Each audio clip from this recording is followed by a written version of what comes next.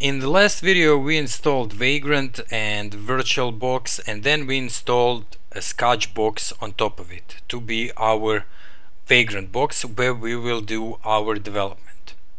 Now, what I didn't show you, that if you go to your home folder, I don't exactly know where this is on a Windows machine, but on Linux or on Mac OS it should be in your users folder and then your home directory. So mine is Ivan, and you will have this folder called VirtualBox VMs. So as you can see, I have two virtual boxes. One is this development that I use for my development, and this is the one we created in the last episode. So if we go to here and get info on it, we can see that this folder is actually 2.75 gigabytes. So according to Scotchbox, whenever you want to start a new project, you should install Scotchbox and lose 2.75 gigabytes of your hard drive space. So in this episode I'm actually going to show you how you can use just one Scotchbox for all of your sites, because we don't want to lose 2.75 gigabytes every time we want to start a new site, which is going to be, I don't know, 20 megabytes. Okay, I'm going to show you that, and I'm going to show you how you can make your Vagrant box a little bit faster. So what I'm actually gonna do now is I'm going to destroy the box that we created in the previous episode. So you just go to cd my Drupal project, that was the name of the box, and I already did destroy it, at least the files that were necessary for Vagrant box to run.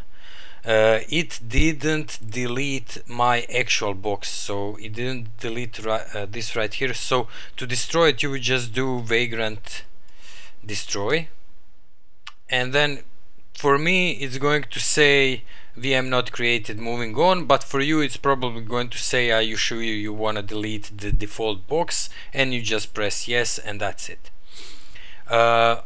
Also, I got an error while doing this behind the scenes because it didn't have enough privileges to actually delete this folder. So when you restart your computer, you should just go to this users and then your home directory, VirtualBox VMs, find the virtual box you want and just delete it. I didn't restart my computer, so I can't delete it right now, but on reboot it will be it would be able to be destroyed. Okay, so now that we did that, I'm going to cd out of this, and I'm just going to delete this folder altogether. So rf and my Drupal project. So let's create a new Scotchbox. So to do that, we're just going to follow these steps once again. So we already got all of this installed, and then we just do this, copy it, and this time I'm going to call my Vagrant box projects, because we are going to have multiple projects in it. Okay, I already have projects, and we are going to call it awesome projects.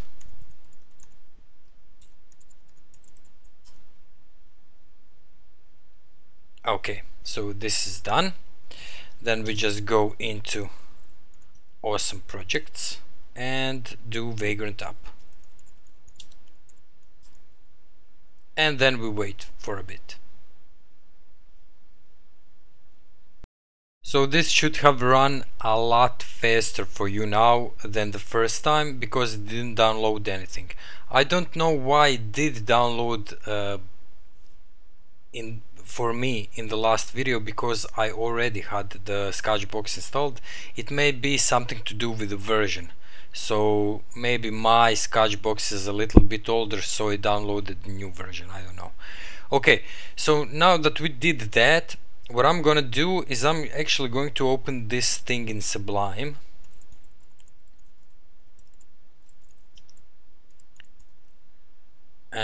because I just want to edit one file right here. So as you can see, you have this thing here called Vagrant file, and what I'm gonna do is I'm going to uncomment this line right here and comment out this line right here. So this is going to help us for our box to run a bit faster, so it's not going to be the slow as in the previous video. So I'm going to save this, and then I'm going to do Vagrant reload, and then we wait for the box to reload again. So now that the box is reloaded, we can go to this page. So just copy that IP, and our Scotch box is running. Okay, so the next thing we are going to do, let's install Drupal on it. Not Drupal, we're going to switch it up a bit and install WordPress, because the next series is going to be WordPress, so we are going to install it right now.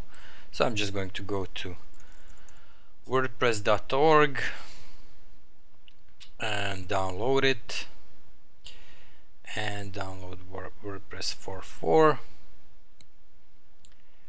put it in my awesome projects right here in public, save it. Okay, I'll open up my file manager and just go to awesome projects, public, and then I'm going to unzip this, but I'm not going to unzip it in the public folder. I'm going to unzip it in the WordPress folder. So I'm just going to create a new folder right here called WordPress. Okay, and copy all of this to it. Okay, so now that that is done, if we go to this address and then do WordPress, we should get a WordPress installation. As you can see, the WordPress installation is pretty much the same as the Drupal installation, so we have to do all the same steps. One of them is of course creating a database, so let's do that real quick. So we're just going to do Vagrant SSH to SSH into our Vagrant box, and then we are going to do MySQL dot username is root, and we're going to let it prompt us for password, and the password is also root. Okay, and now we just create the database.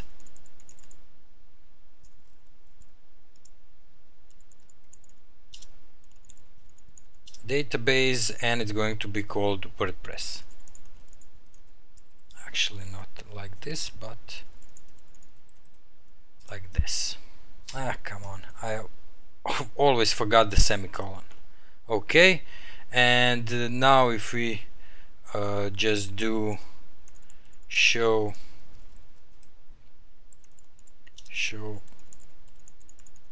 databases, of course semicolon, we can see that we have a WordPress database right here. So we just do Control D and exit from Scotch box SSH. Now we have our database, and we can just do continue and click let's go, and then for the database name is going to be WordPress, username is going to be root, password is also going to be root, and we can just submit this. Okay, as you can see, this runs much faster than the Drupal installation, and we're going to say WordPress site, username is going to be Ivan, and password is just going to be test123 for this one. Confirm use of weak password.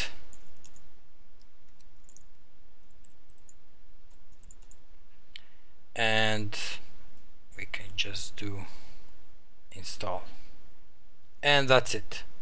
We can just log in into our WordPress installation. So